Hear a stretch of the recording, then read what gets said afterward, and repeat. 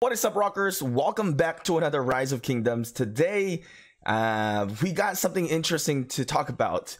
What is your 5 marches in Rise of Kingdoms? So I want to challenge you right now is to comment your 5 marches in Rise of Kingdoms on your account, and then come back in this video, maybe in a month or 2, and then read your comment and compare what is your 5 marches then, and comment on your comment, find your comment again. So for now, what we're gonna do is I'm gonna talk about my 5 marches, and because KVK is coming from my end in here, I'm gonna be having, basically gonna be using my 5 marches. So it's gonna be very interesting in how I'm going to be transitioning now with I've been focusing a little bit on infantry. So yeah, comment below. I definitely would love to hear about it. And of course, if you guys don't know who I am Shinchi42, one of the sponsored content creators here in Rise of Kingdoms. Now, I do appreciate it. I will put a link in the description that is going to be a survey. So I kind of want to run things around with you guys, a little survey. Tell us what you guys think about the channel, how we've been improving, and what's something that you don't like, and how can I make my channel better to serve you guys in here. And how can I even make you guys smile? That's the most important thing. It's not just about the content of the game that we're doing, but how can I make your day? How can I make you guys smile and forget about all the things outside in the world when you're watching my content? So that's my goal in here, is to basically give you guys the best experience when you are watching my content. So besides that, let's talk about my my setup in here, because I recently have invested in a few infantry gangs in here. So maybe I am slightly kind of like an archer gang, infantry gang, somewhere along that line, somewhere along that line. So let's talk about it. So let's do this one. Gonna be my first. No, this is definitely not the combo. This is not a combo. This is not a valid combo. Okay. Okay, this is gonna be my first march. I think that I kind of saved them up a little bit in here. So I do have a Charles Martel and Zun 2, because I don't have entire what is it called, I don't have an entire army of commanders for infantry gang. So I don't have Leonidas, so I can't really do a lot of things in here. What do you think about Charles Martel and Zun 2? Maybe we kind of modified that too later on, but I'm not sure yet. But in this way, it could be a solid tank. Zun 2 is able to take some damage reduction, and is a solid tank, plus has a rage engine, because every time Zun 2 will hit in the AoE with in the swarm, the open field, he will gain 50 rage for each target, and that allows Charles Martel to be even more tankier, because having this absorption of the shield, right, or shield activates a shield to absorb whatever. But isn't that great combo? I mean, this is something like free to play can definitely achieve something like this, right? Because you can invest on Charles Martel, and then you can definitely max out Zun 2. So this is a good free to play combo. Let me know who's actually doing this type of combo, because I'm very intrigued. So this is gonna be my combo. I may modify it, but I'm not sure yet. But this is definitely a very viable combo. So it's basically a very tanky march that has some DPS as well. So this is a good free to play or low spender advice. Now, this is going to be a more of a big spender type of a combo. So as you guys know, I am a spender as well. Wink, wink. So it's going to be Edward and Tommy Race. It's going to be my march whenever I'm really trying to focus on hunting down infantry gangs. So this is going to be really good. So this is something that I like when I was playing on Ruins. I was hunting down the infantry gangs. I know it's kind of a little bit not too tanky, it's because it's archers, but don't forget that Edward has a health bonus by 30% and also marching speed by 30%. So that's really helps the archer gangs in here. So for this one, it's really just really good to target infantry. So if you're targeting like calves, you're not really getting the full benefit on that one, because first of all, they counter you, and especially when I see Saladin, I really hate him, because he is able to tank my magic damage, or the active skill damage in here. So really, if it's another archer gang, I can definitely fight them with this setup. If it's another if it's an infantry gang, I can definitely knock him out with this setup. So this is very important. And what's great about this is the poison stack of Tommy Riss.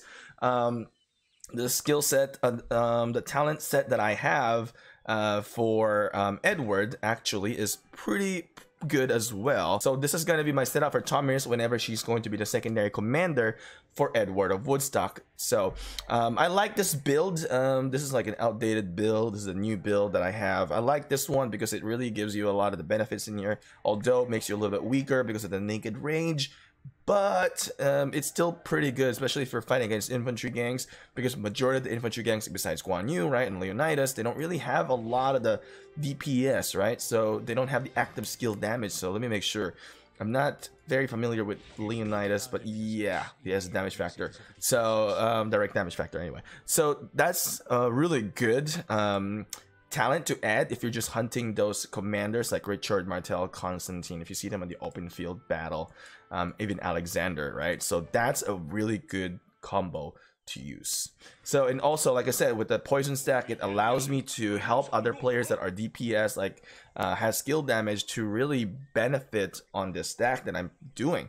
And it's nice about that because you can also see the icon as well. So if there are infantry gangs that are in your team, when they're sending Guan Yu's in there, you're gonna be helping them to benefit on adding more skill damage or amplifying their skill damage, something like that. So this is a very good march. I love this march. This is probably the best march I have right now. Another great march is Ramses in Artemisia. Makes it really tanky in the open field. Ramses, as we know, a very tanky commander, and even tankier when paired with Artemisia. Now I can do two ways with this one. I can do a Ramses YSG, which is really good in open field, having the AoE. I can do that as well, depending on the situation that I'm in. If I'm wanting to play more of a longer foothold into the open field, I'm probably going to be using a Ramses in Artemisia. Allows me to stay there a little bit longer. As you guys know, Artemisia is also an AoE commander, which really benefits me in the open field battle. Now, having YSG, of course, will be really nice, but the problem with YSG is that he has the attack, but he doesn't have the tank ability. So that's my issue with YSG. I love him, but that's one problem that I have with him. Definitely with Ramses and Artemisia, you can even flip it. You can even do a Artemisia Ramses. Now that's hella tanky because now you're working with the defensive tree. Now what I like with Ramses is the attack tree. So the attack tree that I have set up for Ramses, let's take a look in here. This is my attack tree for Ramses. This is the best build that I can build for him. You can also work your way up in here for buckler shield, but you have to reduce some of the things in here. Honestly, I like this setup. I don't really have any other talent. Yeah, I've never used those. I've never even really used this one. I think I've mainly used this build. I really like this, just full archer setup in here, and then you get your attack pad in here, which is really good. Now actually, you know, I'm curious about this one. Maybe I need to test this out if this is even good.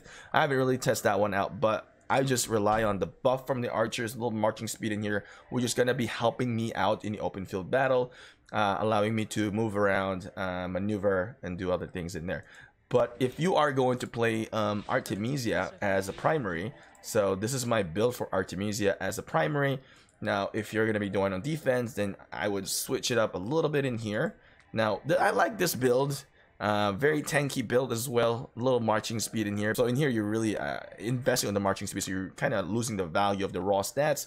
But then when you work on the venomous thing, it helps you to increase your skill damage. Now it's kind of like a double-edged sword with Artemisia, because the stronger her attack or the active skill damage is, the more damage she's doing on her own. So a key thing in here is to add this loose formation, and allows it to basically negate some of the additional skill damage that, you know, you're buffing her with, because whenever she hits herself with this one, you're reducing it by adding those negative buff for the skill damage. Does that make sense?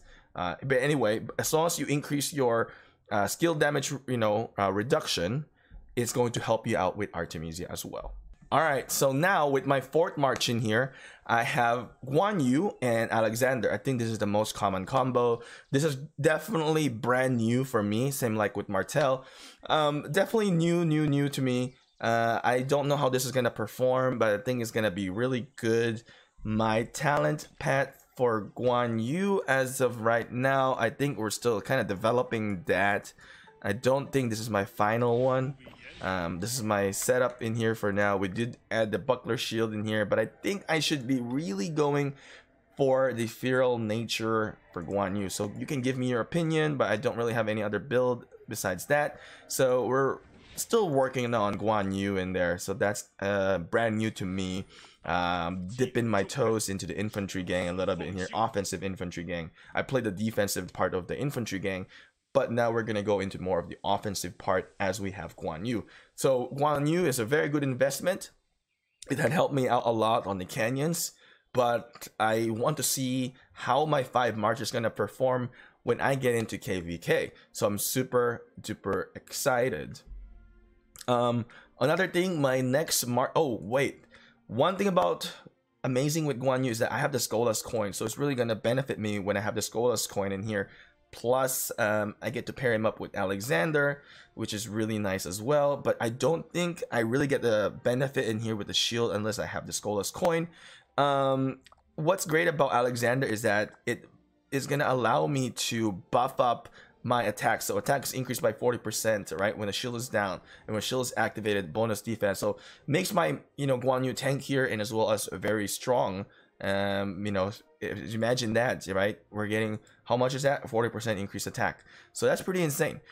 We also get some marching speed in here, allows me to move around in, you know, in the open field battle. And what's great about Guan Yu is that in the open field, right, when there's so many swarms out there, is that when he attacks in the AoE, he hits one target, there's a 50% chance to deal additional damage factor, right? Now, if there is 2 hits or more targets, then there is a 50% chance to deal additional damage of 1400. So you get benefits. The more people out there, the merrier, the better your attack will be with Guan Yu. So that's like, it's basically a simplified version of explaining things with Guan Yu. Hopefully I explained everything correctly. Correct me if I'm wrong. Next March is my 5th March. This is going to be my tank March. So this is going to be ideally in front. This is going to be my bait March, which is going to be Richard and Constantine. So if I just said a bait March in here and everybody's watching it, now everybody knows my tactics. But anyway, I'm sure some will still follow my trap. If you're one of them, we'll see. Actually, all my marches is kind of tanky March. Pretty much everything, right? So except for my Edward and Tommy, maybe. So anyway, so with this one, with the Richard and Constantine, this is gonna be definitely my tanky March. Basically on the healing part of Richard and healing of Constantine once it goes 50%. And as you can see also with Richard, he can amplify the heal as well. So that's really that's gonna be really, really nice. We know Richard is gonna be very tanky. So this March is not really going to be the firepower, but this is more of the tanky. It's gonna be your frontliner. All right. This is not ideal to if you're looking for DPS March. This is going to be more of a tanky March. So in the game, you kind of have to have a little bit of mix of everything. It depends on your role. So my role, I'm kind of all over the place. The way my investments is. So I'm really trying to hone it down a little bit in here. But for now, Richard is a very dope commander. So I'm going to be using him, especially in the open field. This is going to be a really slow March. But we need to protect this March with our DPS. So if you have seen, we have 3 DPS marches and we have 2 tanks. So we're going to have to put those 2 tanks in front and then the 3 DPS march a little bit in the back. But once it's going to be like all scattered around, it won't even matter by then because you're just going to be going ham on people. And it really depends on who they target first. So yeah, there's that. So it all depends on what's going on. Now, if I am maybe losing in the war, I will be having a different tactic then, right? We're going to be playing more of the hide and seek type of tactic. And I think we're going to talk about that in a different video. Maybe I'll help you guys out on some different tactics that I've been working with throughout the game. What's great about this one also is that reduces all damage taken by 5% and increased dealt to cavalry units by infantry by 2%. Now, like I said, this March is not going to be high DPS, but it's still nice to have this this bonus of the skill, right? Now, what's great about this combo as well is that with Constantine, so my Constantine is now level 60, and I wish it was. Maybe in the future I will invest. But what's nice with Constantine is that it's not just this is going to be a tanky March, but it's also going to buff the troops around us. So kind of like with Alexander, he's going to provide shield for the lowest health of the March. What this one is going to be doing is that it's going to provide this. Read this one. Increase troop damage reduction of this commander's army and nearby friendly armies by 10%. So that's really nice because I'm there tanking and also supporting my team or even my, my troops. So with that being said, my marches are this. What do you think? And how similar or how close is your march to my march?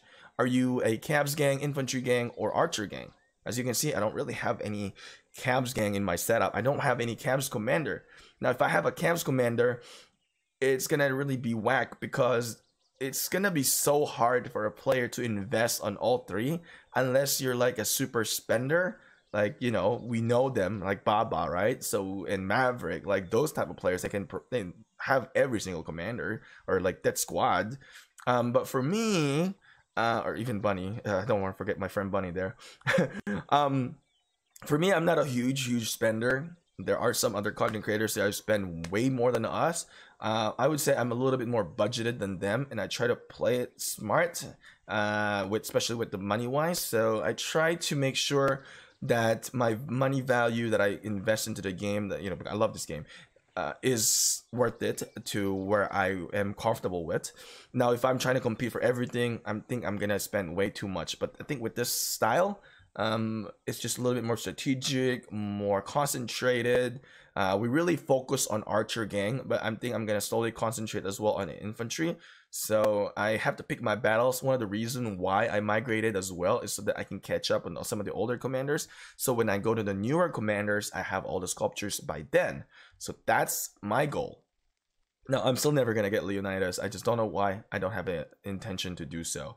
But I think for now, I've really completed my infantry march in here and as well as my archer march. And this is how it's going to be really benefiting me as well in the canyons when I get into the Lost Canyons. So I'm really excited with this. So anyway, let me know what you think about this video. Don't forget to do the survey at the end of the video.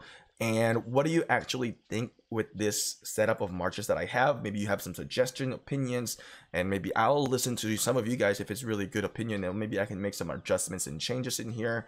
But don't forget, let me know what is your march because I'm really intrigued. Maybe you guys have some interesting march there that everybody would love to read in the comment section below.